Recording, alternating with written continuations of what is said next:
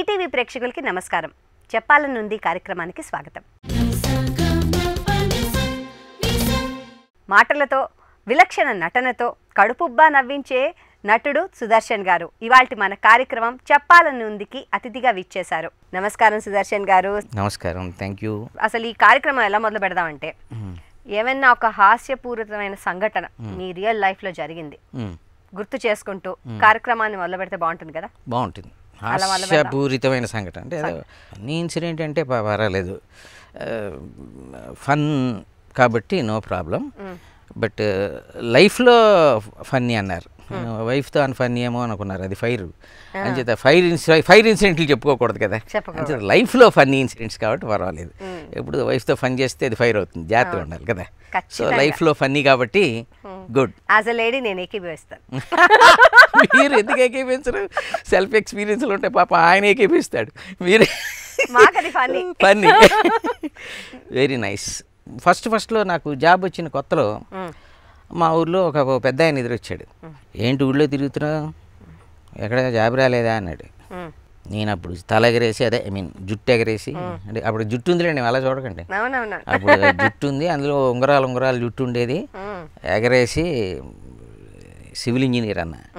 అయితే ఏం పని చేస్తావో అన్నాడు. అంటే కొంచెం వివరంగా చేద్దాం, మళ్ళీ దువ్వెన ఒకటి ఉండేది కదా మన దగ్గర, బ్యాక్ పాకెట్లో తీసి ఒకసారి మళ్ళీ అలా దూకుని ఇళ్ళు బిల్డింగులు అలాంటివి కట్టించడం అనమాట. కొంచెం వివరంగా చెబుదాం అని ఆయన అడిగాడు కదా. అందులో కొత్తగా జాబ్ వచ్చిన కొత్త కిక్కులో ఉన్నాం. ఓహో మేస్త్రీనా అనేసి వెళ్ళిపో, మేస్త్రీనా నీకు అలా అర్థమైందా? ఇలాంటి జోకులు కొన్ని జరుగుతుంటాయి జనరల్గా చాలా. ఆయన అడిగిన మేస్త్రి దెబ్బకి నాకు ఫ్రస్ట్రేషన్ వచ్చేసి నేను జాబ్ మానేసి లెక్చరర్గా జాయిన్ అయిపోయాను నేను. మళ్ళీ ఎదురేడు అనుకోండి, ఆయన ఏం చేస్తున్నావు అంటాడు ఆయన మళ్ళీ. అంటే అప్పుడు ఏమన్నా నేను లెక్చరర్ని అన్నారు, ఇంకా జుట్టు ఉంది కదా అప్పుడు, ఇంకా స్టిల్ అయితే మళ్ళీ ఒకసారి మళ్ళీ లెక్చరర్. నేను లెక్చరర్ అంటే ఏం చేస్తావో, ఆయన ఎటకారాలు ఉంటాయిగా, పిల్లలకి పాఠాలు చెప్తుంటాయండి. ఓహో మేస్త్రీలు పాఠాలు కూడా చెప్తారా అని వెళ్ళిపోయాడు అనుకో, మనకి రెండో పంచి తగులుతుంది. అని చేత కలవకుండా ఆయన్ని మేనేజ్ చేశాను. మీ అసలు పూర్తి పేరేంటి? గుండు సుదర్శన్ గా మారడానికి గుండు మాత్రమే కారణమా, ఇంకేమైనా ఉందా? టాపిక్ ఇంకా గంగ చంద్రముఖిగా ఎలా మారింది, మాయిల్ ఫకీరు చేతిలో రాకుమారి చిలకగా ఎలా మారింది, అలా అడిగినట్టు ఎరగారు. గుండు సుదర్శన్గా ఎలా మారారు. అసలు మీ పేరేంటి? పేరు సూరంపూడి సుదర్శన్. తర్వాత బాపు గారు పెట్టింది ఫస్ట్ సినిమాలో సుదర్శనం అంతే. ఆయన ఇప్పుడు అలాగే పిలిచేవారు, ఆ స్క్రీన్ మీద కూడా అదే రాశారు ఆయన. సూరంపూడి సుదర్శన్ పక్కకు పోయి సుదర్శనం కూడా పక్కకి వెళ్ళిపోయి గుండు సుదర్శన్ అయిపోయింది. ఇది ఇండస్ట్రీ పెట్టిన పేరు కాదు, ఓ సుముహూర్త అనే మీడియానే, ప్రింట్ అండ్ ఎలక్ట్రానిక్ మీడియాలో మామూలు రాసేటప్పుడు ఆ పేర్లో అట్లా గుండు సుదర్శన్ ఏదో చిన్న ట్యాగ్ అట్లాగా ఒక ఐడెంటిటీ కోసం అన్నట్టుగా అట్లా గుండు సుదర్శన్ అని రాశారు. అందరూ అదే అలా రాయటం, అలాగే పిలవటం, ఇండస్ట్రీ కూడా అడాప్ట్ చేసేసి గుండు ఒక బ్రాండ్ అయిపోయింది, అది ఒక ట్రేడ్ మార్క్ అయిపోయింది. అంచేత సుదర్శన్ కాస్త అలాగా గుండు సుదర్శన్గా మారిపోయారు. అది ఇంకెందుకు అక్కర్లేదు, ఫిక్స్ చేశారు. మీ తల్లిదండ్రులు ఎవరండి? ఎక్కడ పుట్టి పెరిగారు మీరు? భీమవరం నీటు. నాన్నగారు సుబ్బారావు అడ్వకేట్ చేసేవారు, అమ్మ కనకలత, ఆవిడ హౌస్ వైఫ్. మా బ్రదర్ ఉన్నాడు.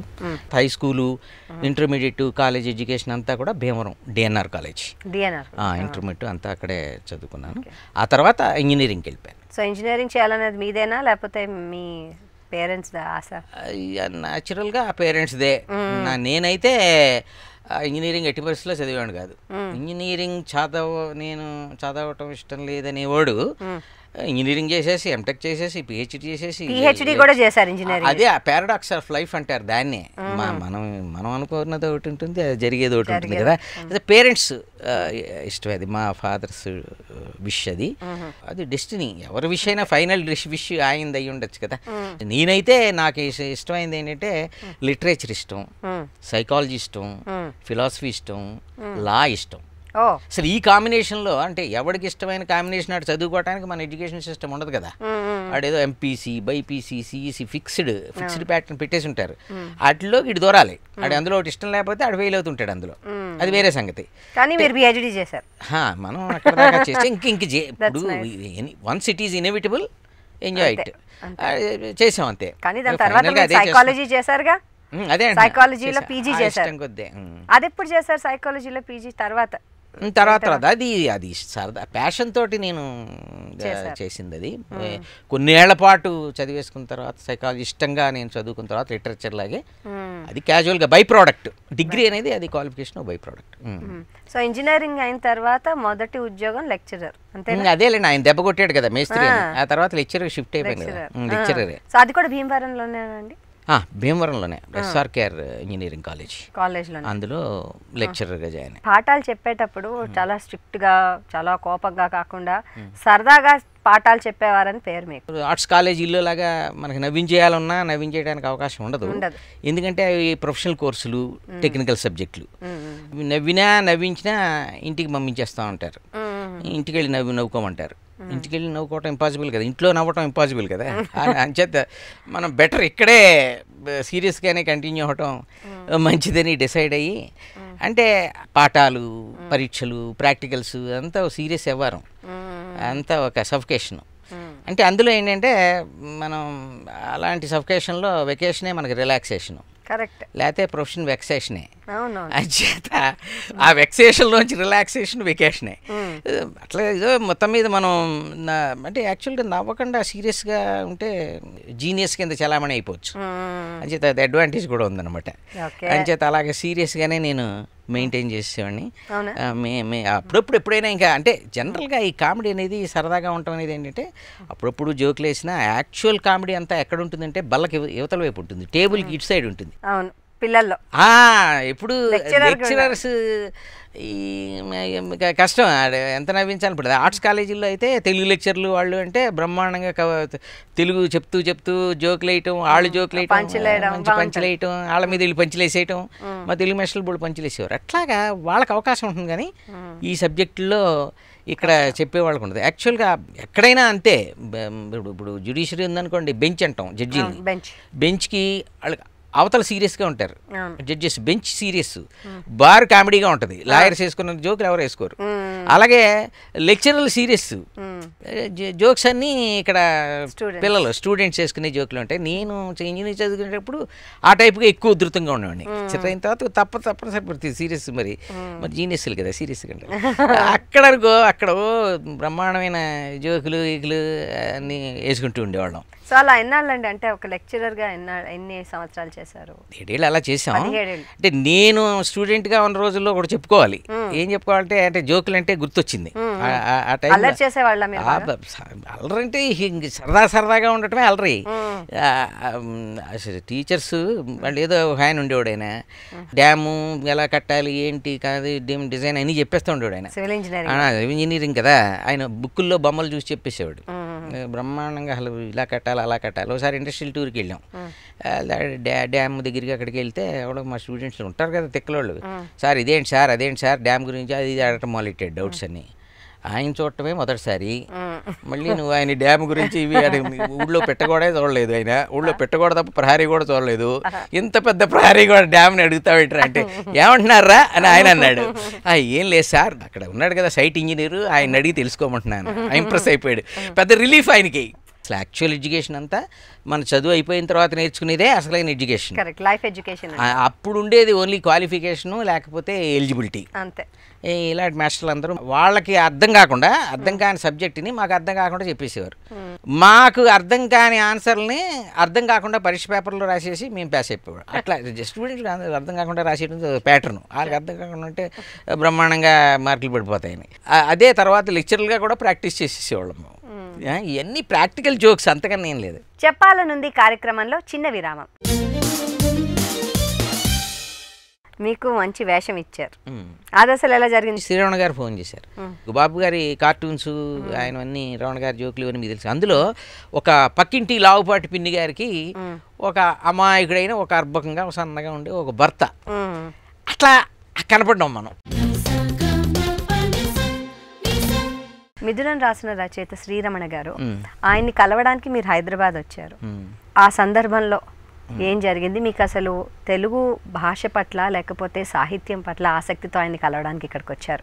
యాక్చువల్గా ఆయన నాకు చాలా చిరకాలంగా ఫ్రెండ్ ఫ్రమ్ రైట్. అంటే నేను ఇంటర్మీడియట్ చదువుకున్నప్పటి నుంచి వాడు బంధువుల అబ్బాయి నా క్లాస్మేట్. అలాగా అప్పటి నుంచి నాకు ఇంటర్మీడియట్ నుంచి చదువుకున్నప్పటి నుంచి అప్పటికే నేను ముళ్ళపూడి వెంకటరమణ గారి పుస్తకాలన్నీ చాలా ఇంటర్మీడియట్కే నేను అప్పటికే వేరే అభిమాని ముళ్ళపూడి వెంకటరమణ గారి. భూ రాధా గోపాలం, జనతా ఎక్స్ప్రెస్, ఇద్దరు అమ్మాయిలు ముగ్గురు అబ్బాయిలు, బాష్పకణాలు, రాజకీయ బేతాళం ఇవన్నీ అప్పటికే చదివేసి బ్రహ్మాండమైన వీరాభిమానిగా ఉండేవాడిని.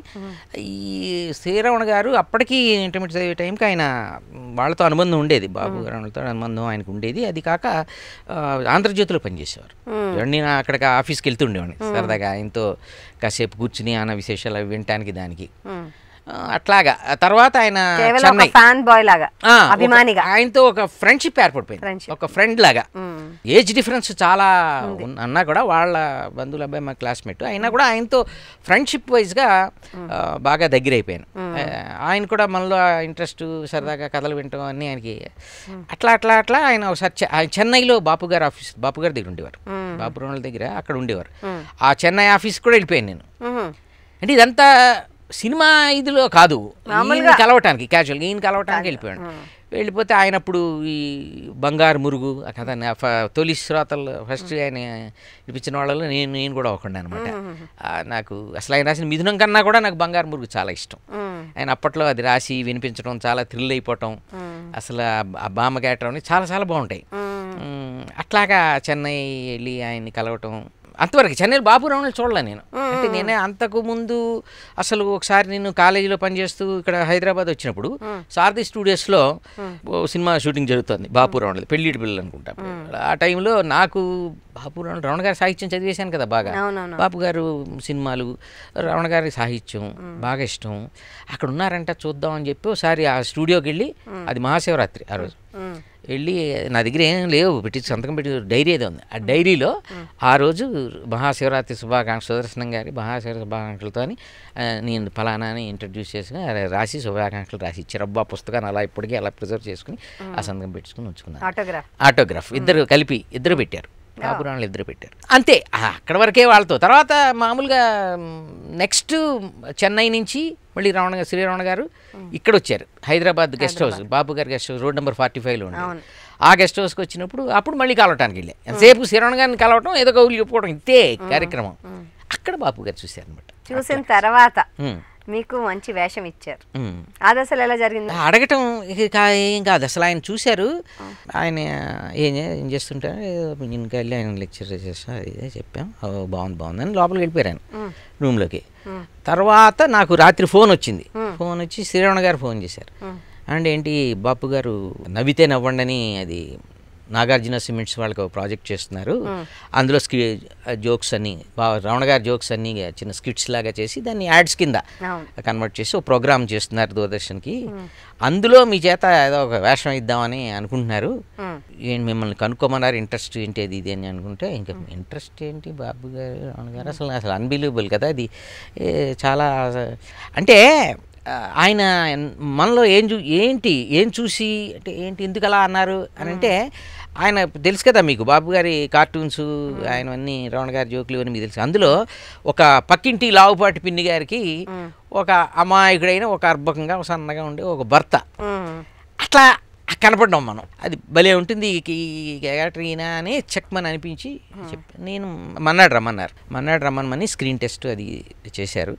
చేసిన తర్వాత ఫిక్స్ చేసి ఒక రోజు ఉండమన్నారు. ఒక రోజు ఉండమని ఆ లావుపాటి అదేదో వాళ్ళు చిన్న 2-3 జోకులు కార్టూన్ ఆ జోక్స్ అవి రమణ గారివే చేయించి 3 రోజులు ఉంచేశారు.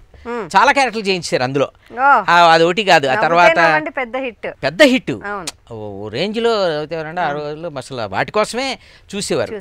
ఆ పేరుతో బ్రహ్మాండమైన అది పబ్లిసిటీ దానికి ప్రోడక్ట్స్ కూడా జరిగింది. స్వామీజీ వేషం, డాక్టర్ వేషం, అబ్బో 3 రోజులు అన్ని వేయించారు. అన్ని వేషాలు ఆ వేషాలు అన్ని వేషాలు వేసి చక్కగా 3 రోజులు అయిన తర్వాత అంటే అనుకోకుండా అట్లా ఒక అద్భుతంగా అట్లా జరగటం. తర్వాత మీకు తెలిసిందేగా, తర్వాత ఇమీడియట్గా మళ్ళీ కొన్నాళ్ళ తర్వాత శ్రీనాథ కవి సార్వభౌమ దానికి. అంటే నందమూరి తారక రామారావు గారి పక్కన బాపు రమణల కాంబినేషన్ గారు ఎన్టీ రామారావు అంత లెజెండ్స్ తో చేయడం, అసలు ఆ అనుభవాలు ఎలా ఉన్నాయి? అనుభవాలని కొన్నిటిని అంటామండి, మిగతా వాటిని కొన్నిటిని అనుభూతులు అనాలి. అనుభూతులు ఇవి అనుభవాలు కావు. మిగతా సినిమాల అనుభవాలు అలా చెప్పుకోవచ్చు, ఇది అనుభూతి.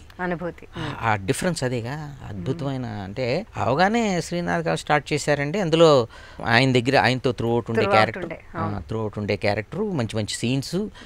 మీకు అది గణపతి అనే క్యారెక్టరు అని ఆ కోడేటర్ కోడేటర్ కేవీ రావు గారు ఉండేవారు. ఆయన చేత ఫోన్ చేయించారు. ఆయన అప్పట్లో లెటర్ రాసేవారు ఆయన, కేవీ రావు గారు. ఇలా మిమ్మలను శ్రీ ఎన్టీ రామారావు గారు నిర్మిస్తున్న చిత్రంలో మీకు పాత్ర ఇవ్వటం అయినది ఇట్లా రాశారు రమ్మని.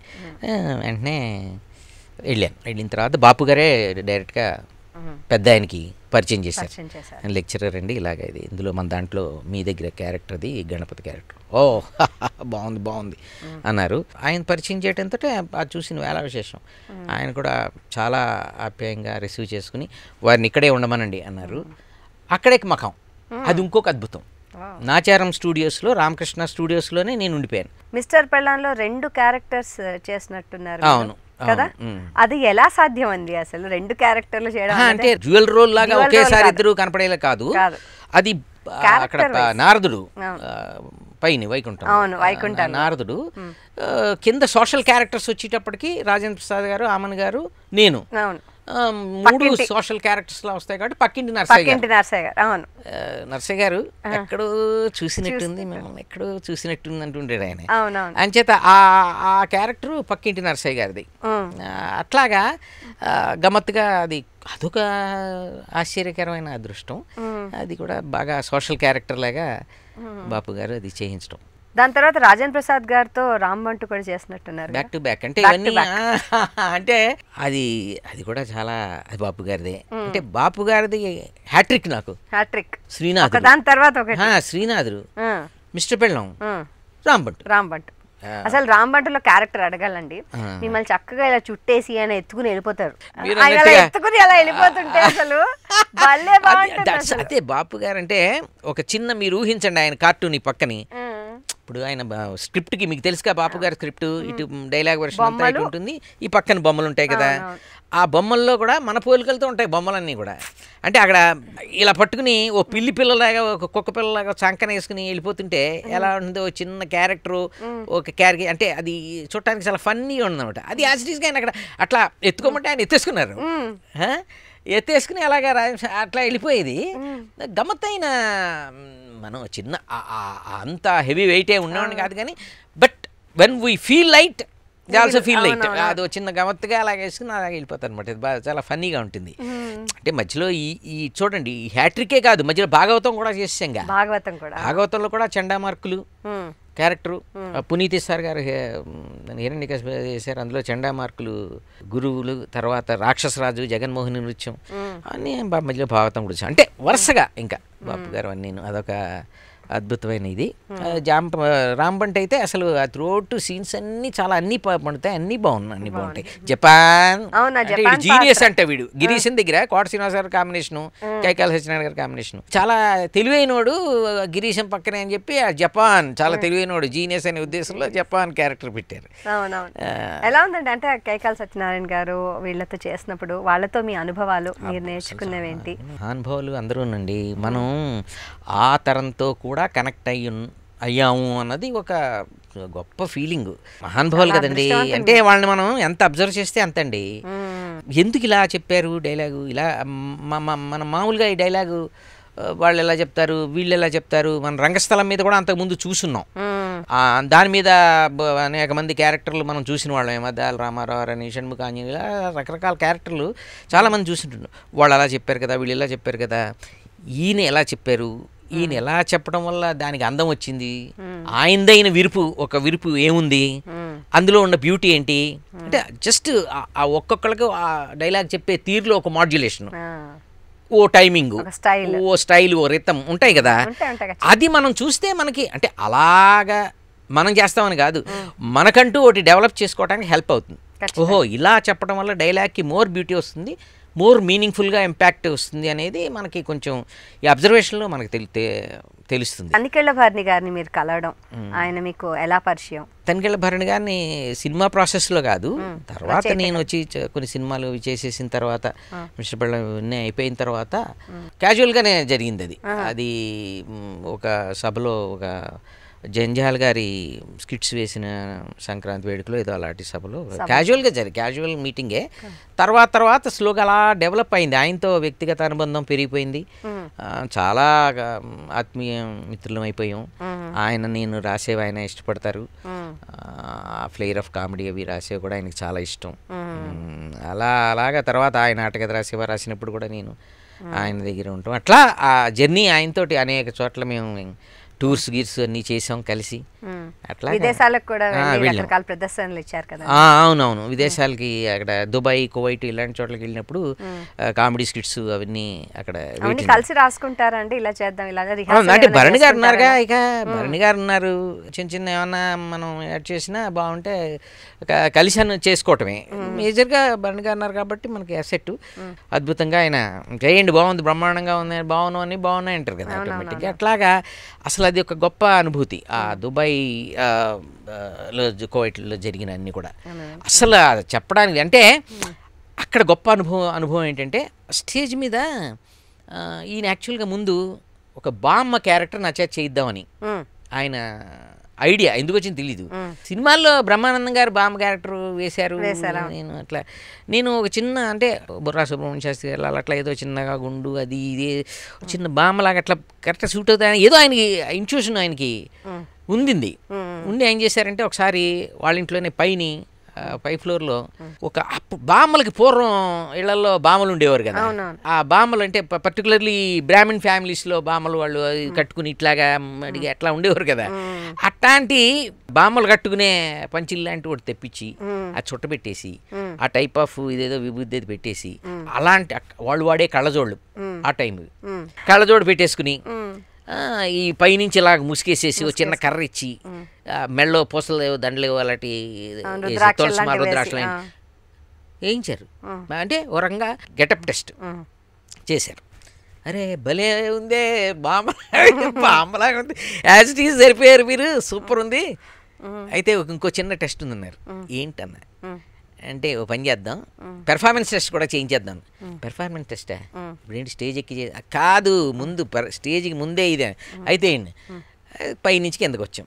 కిందకి అట్లా నడుచుకుంటున్నారంటే మీరు యాజ్ ఇట్ ఈజ్గా బామ్మలోకి మీరు దూరారు అంతే అని కిందకి వెళ్ళి ఇలా నడుచుకుంటూ నాయనా ఇంకా ఎన్ని మెట్లు ఉన్నాయి అక్కడే స్టార్ట్ చేశావు. అప్పుడే మొదలెట్టేశారు ఏంటి పర్ఫార్మెన్స్, నేను ఇంకా చెప్పలేదు అప్పుడే మొదలెట్టేశారు.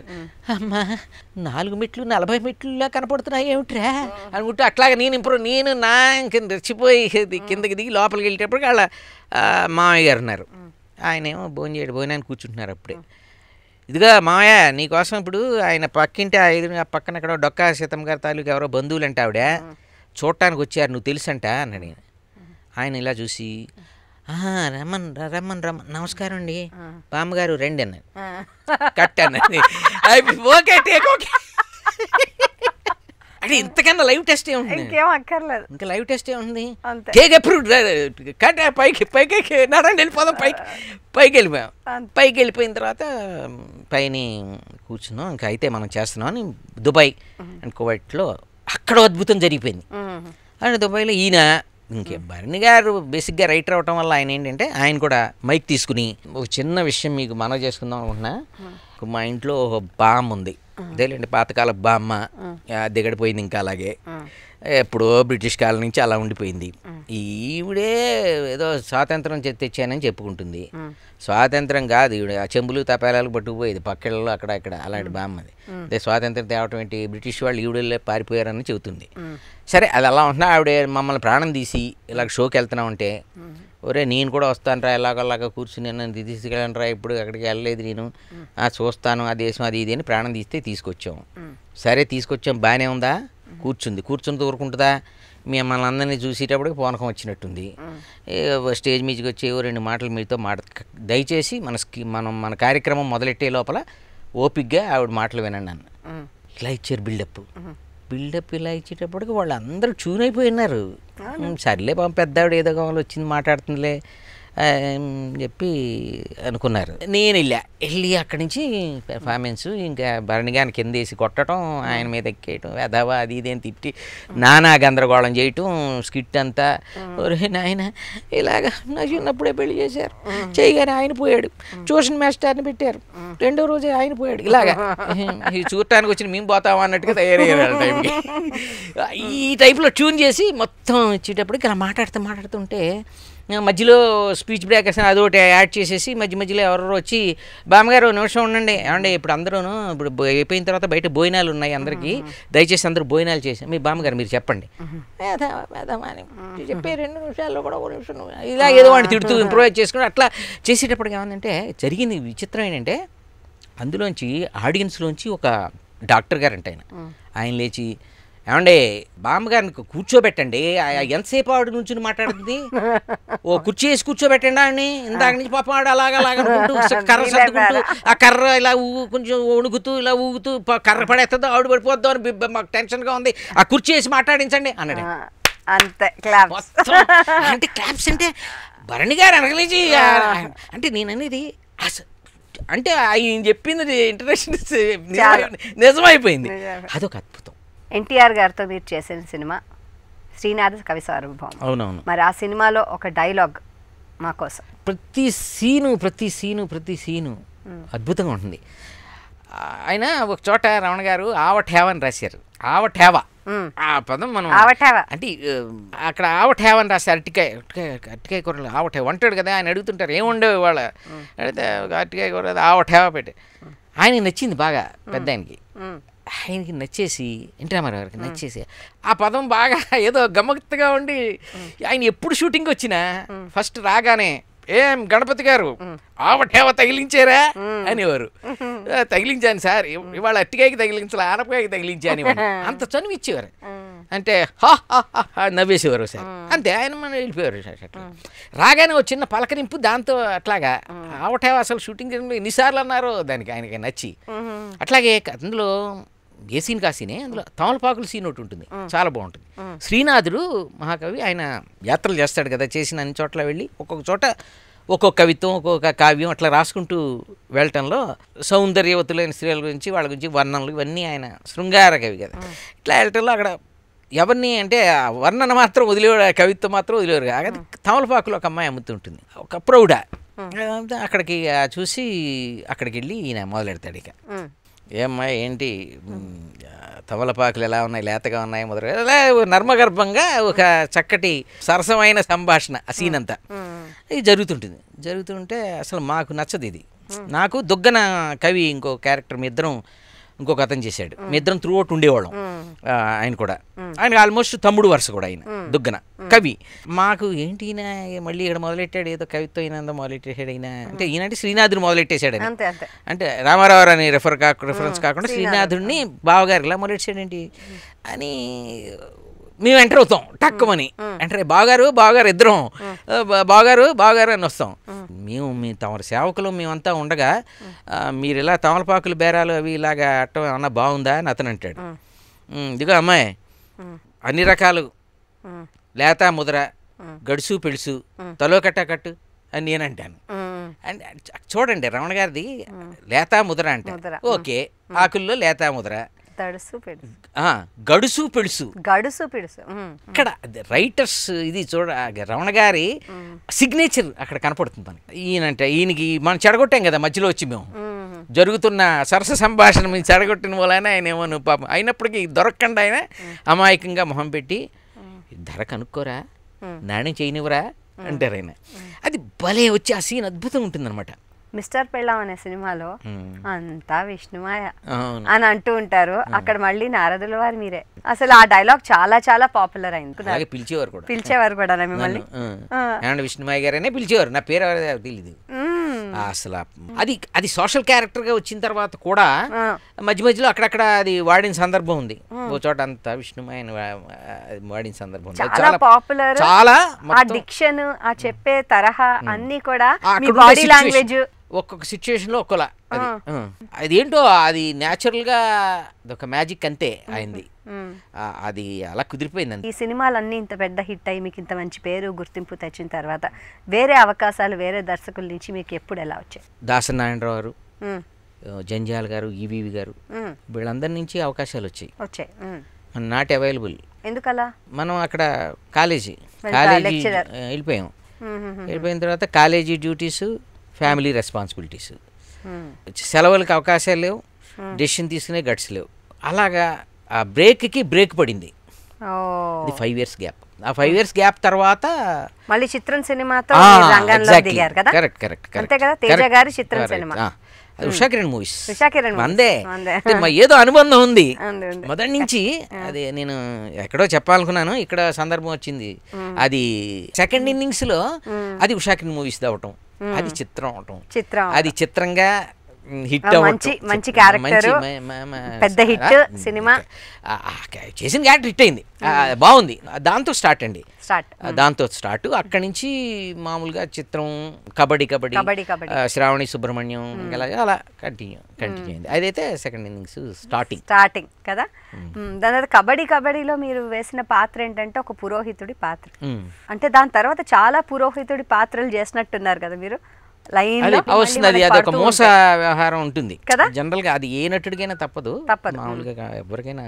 అదేంటంటే అది కొన్నాళ్ల పాటు ఆ గ్రూవ్, ఆ ప్యాటర్న్, ఆ మోల్డ్ అట్లాగా అవన్నీ వరుసగా వస్తూ ఉంటాయి. ప్రతి పాత్రకి ఎన్ని పాత్రలు చేసినా అలాంటివి ఎన్ని సినిమాల్లో చేసినా ప్రతిదానికి ఒక తేడా ఉంటుంది. స్క్రిప్ట్ ఉంటే ఏదైనా చేయగలం, స్క్రిప్ట్ లేకపోతే మనం ఏం చేయలేం కదా. ఇప్పుడు ఫర్ ఎగ్జాంపుల్ ఈవీవి గారిది ఉంది సినిమా మన బెండప్పారావు.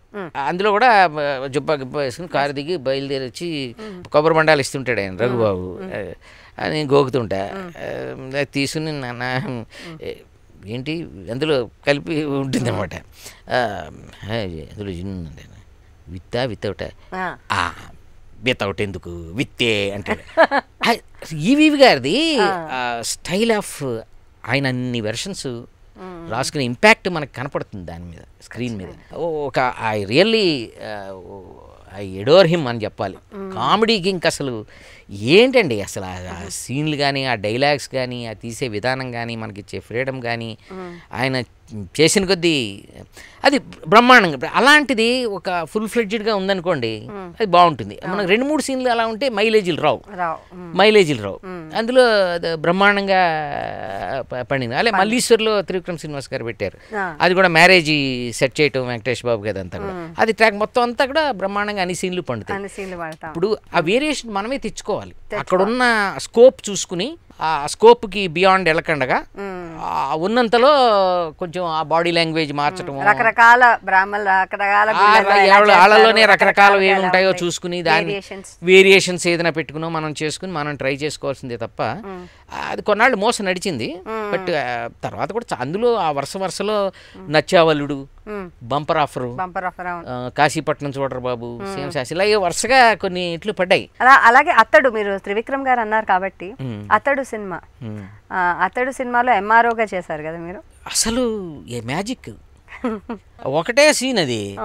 అది అసలు ఎంత మందికి ఇది నన్ను అని మీ ఫ్యాన్స్ అనేంత, మీ ఫ్యాన్ అండి అనేంత స్థితికి అది తీసుకెళ్ళిపోయింది. ఆ సీన్ కన్సీవ్ చేసిన విధానం కానీ, దాన్ని తీసిన విధానం కానీ అంత అద్భుతంగా ఉంది. అందులో according to the given survey numbers these fields belong to mister Naidu you know అనేది ఉంది. ఎక్కడికి వెళ్ళినా అప్పట్లో ఆ సినిమా రిలీజ్ అయిన కొత్తలో ఒకసారి బరణ్ గారు నేను ట్రావెల్ చేస్తుంటే కూడా ఒక అతను వచ్చి according to the survey numbers అనేసి వెళ్ళిపోయాడు. ఏమండే పక్కన నేను ఉన్నానని పలకరించకుండా మిమ్మల్ని according to the survey numbers అంటాడు ఆయన. అంటే ఇంపాక్ట్ అండి, ఒక్కొక్క సీన్ ఇంపాక్ట్ ఎలా ఉంటుంది అనేది మనం చెప్పలేము. అదొక మ్యాజిక్. ఇప్పటివరకు దాదాపుగా మీరు ఎన్ని సినిమాల్లో నటించారు? లెక్కల్లో అసలే పూరండి బాబు నేను. అందుకనే ఇంజనీరింగ్ మాస్టర్. అదే కదా ఇందాకనే చెప్పాను కదా, సీరియస్గా ఉండేవాళ్ళు. మా అంచనాల ప్రకారం ఒక 350 పైగా. 350 దాటే ఉంటాయి, ఆల్ అండ్ సండ్రీ కలుపుకుని మొత్తం. మరి ఎన్ని 350 పైగా చేసిన సినిమాల్లో మీకు బాగా నచ్చిన పాత్ర, మిమ్మల్ని బాగా ఆకట్టుకున్న పాత్రలు ఏమన్నా మాతో షేర్? గొప్ప పాత్రలు, గొప్ప పేరు వచ్చేసిన పాత్రలు లాంటివి నేనేం చేయకపోయినా మంచి గుర్తింపుని అలాగే ఇండస్ట్రీలో మంచి నటుడు అనేటువంటి ఇండస్ట్రీ గుర్తింపుని, అలాగే ప్రేక్షకుల్లో ఒక మంచి అభిమానాన్ని సంపాదించుకునే పాత్రలు అయితే మాత్రం చేశాను. అంటే పాత్రల పరంగా మంచి గుర్తింపు, అభిమానం సంపాదించుకున్నాను. గొప్ప గొప్ప పాత్రలు చేశానని నేను చెప్పలేను. అయితే ఆ ఫ్లోలో మీకు ఇవన్నీ చిత్రం కానీ, కబడ్డీ, చిరునవ్వుతో, ఎలా చెప్పను, ఆంధ్రుడు, అతడు, శ్రావణి సుబ్రహ్మణ్యం, మల్లీశ్వరి, కలేజా, మత్తు వదలరా, టచ్ చేసి చూడు, గుంటూరు టాకీసు, రీసెంట్ అది మన హ్యాపీ బర్త్డే, ఇవన్నీ మంచి గుర్తింపు వచ్చాయి. ఈ హ్యాపీ బర్త్డే అనేది డైరెక్టర్ రితేష్ రాణా గారు ఒక డిఫరెంట్, అసలు ఎవ్వరూ ఊహించండి. అంటే గుండు సుదర్శన్ ఇలాగ చేయించచ్చా ఈ గెటప్లో, ఇలాంటి క్యారెక్టర్ అనేది అనేలాగా చూడండి, డిఫరెంట్గా ఏం డిఫరెంట్గా మనం ఏం చెయ్యం, అది డిఫరెంట్గా డిజైన్ చేశారు ఆయన. మిగతా క్యారెక్టర్లన్నీ రొటీన్లో మీరంటగా లెక్చరర్, పిఏ ఇలాంటివన్నీ చేసుకుంటూ, డాక్టర్ అలాగే చేసుకుంటూ వెళ్ళినా ఇది చాలా డిఫరెంట్గా డిజైన్ చేశారు. అందులో నా పేరు అంకుల్ ఫిక్సిట్. ఈ శవాల వ్యాపారాలు, డీలింగ్స్ అన్నీ చేసే ఒక చిన్న సైజు డాన్ టైప్ క్యారెక్టర్. ఒక ఫుల్ కోట్లు, గ్లిటరింగ్ అంత బ్రిలియంట్ కోట్లు, రంగురంగుల చెప్పులు, చాలా మెల్మెల మెరిసే షూసు, మెడలో బోళ్ళు బంగారు చైన్స్, రకరకాల కలర్డ్ గ్లాసెస్, ఇవన్నీ పెట్టుకునేటువంటి ఒక టోటలీ డిఫరెంట్ క్యారెక్టరు. అది అసలు మాడ్యులేషన్ కానీ చెప్పేది చాలా సెటిల్డ్ క్యారెక్టర్. దాన్ని ఆయన అందులో చేయించారు. చాలా రివ్యూస్ చాలా బాగా వచ్చాయి. నేను, వెన్నెల కిషోర్ గారు, సత్య గారు కాంబినేషన్స్, లావణ్య త్రిపాఠి కాంబినేషన్స్, అసలు ప్రతి త్రోట్ క్యారెక్టరు ప్రతి సీను ఎంత రివ్యూస్ ప్రెస్లో కానీ దాంట్లో కానీ చాలా మంచి రివ్యూస్ వచ్చాయి. అలాగే గుంటూరు టాకీస్ సినిమా గురించి వస్తే దాంట్లో చాలా లెంత్ ఉన్న మంచి క్యారెక్టర్, అది ఫుల్ లెంత్ క్యారెక్టర్. అవును. అంతకుముందు ప్రవీణ్ సత్తార్ గారు చందమామ కథలని సినిమా చేశారు. ఆమన్ గారు వీళ్ళ మొత్తం గ్రూప్ పేర్స్ కింద ఉండేటువంటి ఒక మంచి కథ స్టోరీ. అప్పుడు ఇంకా ఫ్రెష్గా వచ్చిన రోజులు ప్రవీణ్ సత్తార్ గారు. అందులో ఒక చిత్రంగా ఒక స్వామీజీ క్యారెక్టర్కి పిలిచారు ఆయన, చందమామ కథలు.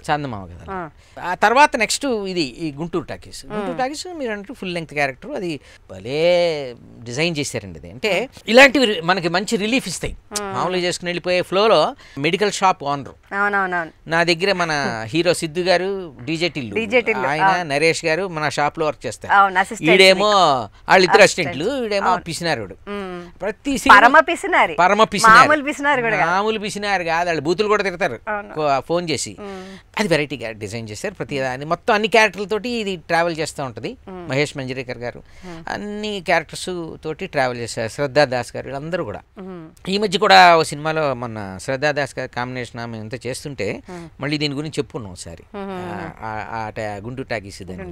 అది భలే క్యారెక్టర్ అనమాట. అంటే బాగుంటుంది అన్ని సీన్లు. చందమామ కథల్లో స్వామీజీ క్యారెక్టర్, అది కూడా ఒక డిఫరెంట్ వేరియేషన్ ఉన్న క్యారెక్టర్. అంటే అందులో ఏం లే వేరియేషన్స్, అంటే ఆ స్వామీజీ దగ్గరికి మన హీరో కృష్ణుడు ఆయన మ్యారేజెస్ ఒక లేట్ అయిపోయి బాగా వస్తాడు. వచ్చినప్పుడు ఈ మోడర్న్ స్వామీజీ కంప్యూటర్ మొత్తం స్వైపింగ్ మిషన్ అన్నీ పెట్టుకుని ఉంటాడు. అది ఆ గమ్మత్తుగా శిష్యుడు అనే దానికల్లాగా ఈయన వేరియేషన్ ఇస్తుంటాడు అనమాట. ఫేస్లో 100 రూపాయలు మోడర్న్ స్వామీజీ 100 రూపాయలు ఇస్తా ఏంటి 100 రూపాయలు అనగానే స్వామీజీ 100 రూపాయలు ఇస్తానంటే పెడతాడు. 4000 అయితే 4 బ్రైట్గా వేస్తాడు. ఆ చిన్న వేరియేషన్స్ అన్ని గమ్మత్తుగా చేయించాడు ఆయన. బాగుంటుంది. మీరు ఇదే కాకుండా రాయడం కూడా, హాస్యానందం అనే ఒక పత్రికలో రాయడం, ప్రశ్నలు అడిగిన ప్రశ్నలకు హాస్యంగా సమాధానం చెప్పడం, ఇవన్నీ కూడా ఇటీవల చేస్తున్నారు. అది అసలు ఆ జానర్లోకి ఎప్పుడు ఎలా వెళ్ళారు? ఆ జానర్ అంటే అది చాలా క్యాజువల్గా జరిగింది.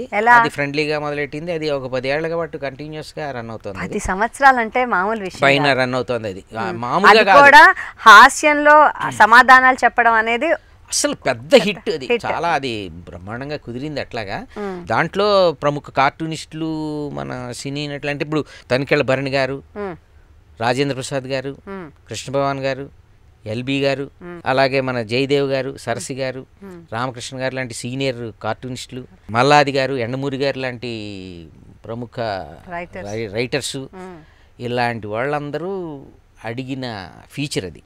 అందులో వాళ్ళు ఫన్నీగా అడిగే ప్రశ్నలకి మనం ఏదో పంచి సెటైర్ వేయటం, అన్ని బ్రహ్మాండంగా పేలి అందరూ మళ్ళీ లెటర్స్ రాసిన ఉన్నాయి, అవి కూడా పబ్లిష్ అయిన ఉన్నాయి అదే పత్రికలో. చాలా అద్భుతంగా చెప్పారని.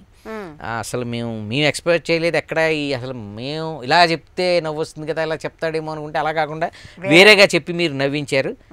అద్భుతం అని చెప్పి వాటన్నిటికీ చాలా అసలు భరణి గారు అయితే అసలు ఆయన రైటర్ కదా, ఆయన కామెడీ సినిమాలు ఎన్ని రాశారు. ఆయన కూడా అసలు చదివేసి వెంటనే ఫోన్ చేసి ఆయన అసలు నేను ఎక్స్పెక్ట్ చేయని బియాండ్గా ఉంది అసలు, అన్నీ అద్భుతంగా ఉన్నాయని ఆయన నవ్వుకుని. ఎండమూరి గారు లెటర్ రాసి చాలా అద్భుతంగా ఉన్నాయి. దానికి మీరు అంటే అనుకుని రాస్తారండి మీరు వచ్చే ప్రశ్నలు అన్నిటికీ? ముందు ఎడిటర్ గారికి వస్తాయి వాళ్ళ దగ్గర నుంచి, ఎడిటర్ గారు మనకు పంపిస్తారు. పంపించిన తర్వాత నేను ఒక 2-3 వెర్షన్స్ అంటే రాసుకుంటా. అదే క్వశ్చన్కి 2-3 రకాలుగా ఎలా చెప్పాలి. దాని అసలు సిరివెన్నెల గారు కూడా ఒకసారి విశ్వనాథ్ గారితో సుదర్శన్ గారు చెప్తున్నాడు అందులో ఇదిగో పలానా దానికి ఈయన ఇలా చెప్పాడని ఆయన చెబితే ఆయన నవ్వారు, ఆయన నవ్వించారు. జన్మదిన అంటే ఒక చిన్న మనకి ఒక కిక్ కదా, అలాంటివి చాలా జరిగింది. చిత్తం ప్రాయచిత్తం అనే కార్యక్రమం చాలా మంచి తెలుగు మన టీవీ కార్యక్రమం. అందులో చిత్రగుప్తుడి వేషం మీరు వేశారు. అసలు ఆ కార్యక్రమానికి అరంగేట్రం ఎలా జరిగింది? ఆ కార్యక్రమం అంత పెద్ద హిట్ అవ్వడానికి కారణం ఏంటి? భలే కార్యక్రమం అండి, భలే ప్రోగ్రామ్. అది గేమ్ షో, జీ తెలుగు చేశారు. అసలు సూపర్ హిట్ షో అది. శివారెడ్డి గారి ఏముడు, నేను చిత్రగుప్తుడు. ఫ్రీడమ్ ఇచ్చి దీన్ని మీరు అడాప్ట్ చేసుకుని మీ టైప్ ఆఫ్ హ్యూమర్ని దాంట్లో యాడ్ చేసి తాలింపులు పోపులు మీరు పెట్టండి అని చెప్పేటప్పటికి నేను ఆ జోక్స్ లాంటివి చిన్న చిన్న పంచెస్ లాంటివన్నీ నేను యాడ్ చేసి బేసిక్ స్క్రిప్ట్ వాళ్ళదే, దాన్ని అలా చేసుకుంటూ కొంచెం ఆ ఫ్రీడమ్ ఇవ్వటం వల్ల దాన్ని ఎట్లా రన్ చేసాం. అబ్బో అసలు దానికి ఇచ్చిన పబ్లిసిటీ, బోర్డింగ్స్ ఎక్కడికి వెళ్ళినా సిటీలో మావే. అంటే అది ఒక సినిమా రేంజ్లో పబ్లిసిటీ ఇచ్చారు. దానికి అసలు ఒక పక్కేమో సుమగారి ప్రోగ్రామ్ ఒక ఛానల్లో, ఇంకో ఛానల్లో బాలుగారి ప్రోగ్రామ్. ఒకసారి బాలుగారు కూడా పిలిచే, బ్రహ్మాండంగా ఉంది ప్రోగ్రాము, నాదరా అనేవారు నన్ను, నారదర్ క్యారెక్టర్ నాదరా అని పిలిచారు. నాదరా అదరగొట్టేస్తే ప్రోగ్రామ్ బ్రహ్మాండంగా ఉంది. ఓ పక్కనేమో సోమ ప్రోగ్రామ్, ఓ పక్కన నా ప్రోగ్రామ్, మధ్యలో బ్రహ్మాండం రేటింగ్స్ వస్తున్నాయి అన్నారు. ఏదో మీ కాంప్లిమెంట్సే బ్లెస్సింగ్స్ అన్నాను. చిత్రగుప్తుడి పాత్రలు సినిమాల్లో ఏమన్నా వచ్చిన్నాయా? అది అంటే అది సినిమాలు అంటే 1-2 సినిమాలు చేశాను. లక్ష్మీదేవి సమర్పించిన ఒక చిన్న సినిమా ఒకటి వస్తే అందులో నాగబాబు గారు హేముడు, నేను చిత్రగుప్తుడు. అందులో కూడా సీన్స్ అన్ని బాగా అదే మళ్ళీ సోషల్ క్యారెక్టర్ అవుతుంది, బాగుంటుంది. అంటే నాకు చాలా కోరిక చిత్రగుప్తుడు అంటే పెద్ద సినిమాలు. ఇప్పుడు బహుశా మనకి ఒక రేంజ్, ఒక స్థాయి ఏదో కావాలి కొన్ని చేయటానికి సినిమాల్లో, అది కావాలేమో. నేను ఇంకా 5లో లేకపోవటం కూడా కారణం కావచ్చుగా. చిత్రగుప్తుడు అనగానే ఎల్లరావు బ్రహ్మానందం గారు చేశారు, కొన్ని ఎంఎస్ నారాయణ గారు కూడా చేశారు. ఆయనతో అప్పుడప్పుడు అంటూ ఉన్నాడు కదా ఎంఎస్ నారాయణ గారితో, బాగుందట. బ్రహ్మానందం గారు బెంచ్ మార్క్ సెట్ చేశారు. అట్లాగా వాళ్ళు చేశారు ఆ సినిమాల్లో. సినిమాల్లో నాకు ఎక్కువ అవకాశాలు రాలా చిత్రగుప్తుడు చేయడానికి. మీరు ఎప్పుడైనా లైఫ్లో ఎందుకు ఈ సినిమాలు, ఈ నటన, శుభ్రంగా లెక్చర్ కదా అని అనుకున్న సందర్భం ఉందా? ఆ జాబే బెటర్ అనిపించే సందర్భం అంటే నాకు ఎప్పుడైనా చేసిన సినిమాకి చెక్ లేట్ అయినప్పుడు అలా అనిపిస్తుంది. ఇప్పుడు డెస్టినీ అనేది నాకు అవకాశాన్ని ఇచ్చింది, ప్యాషన్ అనేది ప్రొఫెషన్ వైపు నడిపించింది.